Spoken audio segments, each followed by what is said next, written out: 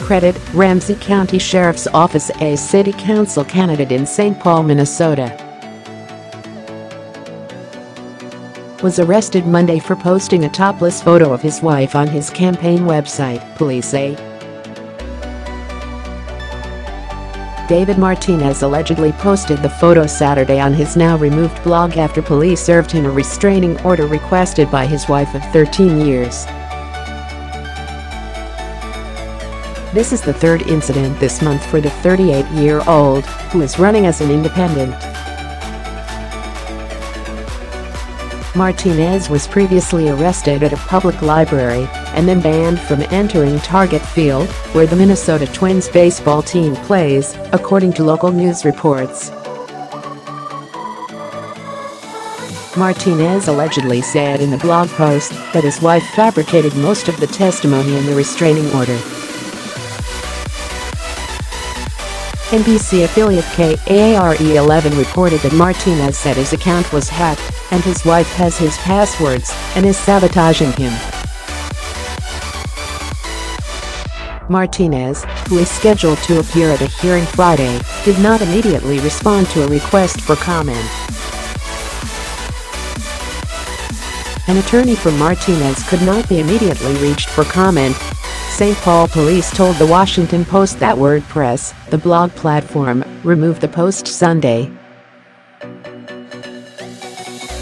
In the restraining order, his wife alleged physical abuse that she said had a negative impact on their children, ages 7 and 10.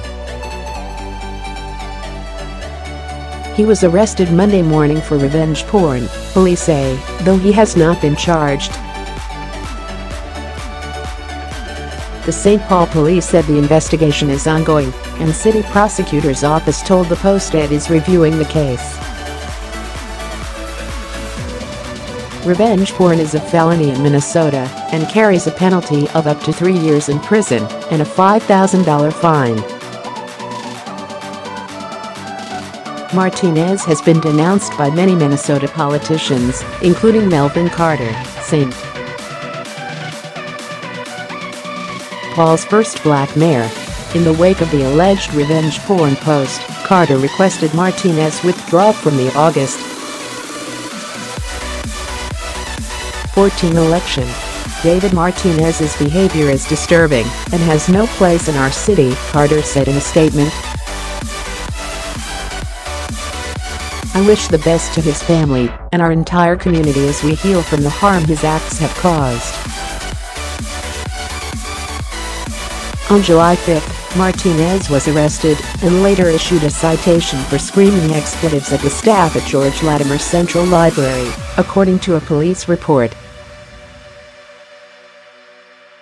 In a blog post, Martinez said he was defending a black teenager who was wrongfully removed by white librarians, and added that he had been banned from the library for a month, according to a report by The Street. Paul Pioneer Press. Library officials could not be reached for comment. The next day, Martinez clashed with stadium officials during a Minnesota Twins game after hopping over the railing between concessions and a bar, according to the Pioneer Press. The paper said Martinez engaged in a verbal back and forth with security personnel, later threatened physical violence, and was banned from entering for 1 year. She became the nation's first Somali-American lawmaker. A month later, she was harassed in a D.C.